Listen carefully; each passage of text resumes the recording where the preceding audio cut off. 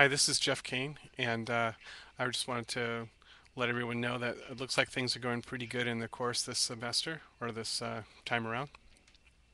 If you're using the discussion forums and you're wondering why you may have only gotten a 5 or instead of a 10, um, what you want to do is you want to respond to other people.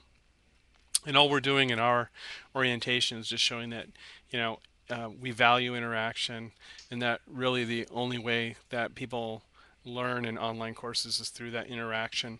It's going to be either through interaction with the teacher, the content, or your fellow students, and I think especially your fellow students.